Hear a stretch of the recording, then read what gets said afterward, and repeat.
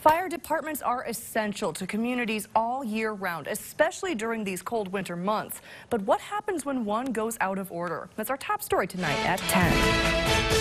And an unexpected power failure during the extreme cold this past week forced the Odo Fire Department to go out of service. They found all of their trucks full of water, ready at a moment's notice, were filled with ice. The 15-member volunteer department spent days removing the ice that had rooted the rigs to the floor, the freeze resulting in hundreds of thousands of dollars in damages. She told me that everything in the fire station was froze and it was all broke. And the thoughts that ran through my mind of not be able to protect the community that we serve.